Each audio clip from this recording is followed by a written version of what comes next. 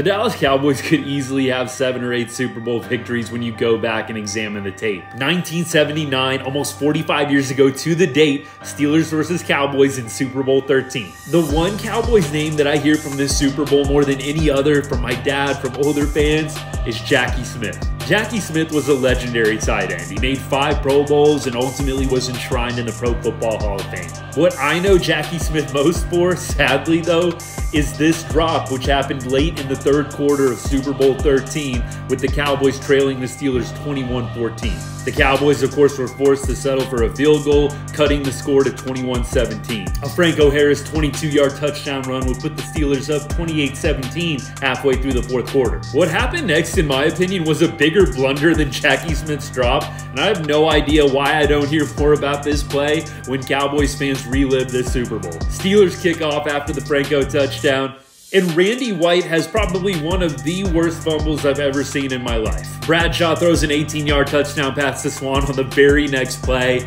and the Cowboys' attempt at a late comeback falls short. Petition to make this the Randy White fumble game over the Jackie Smith drop game. With the Cowboys ultimately losing 35-31, the 7 points that the Steelers got off of that turnover kinda sorta made a difference. That being said, some of my old school Cowboys fans out there, drop me a comment, give me some education on this one.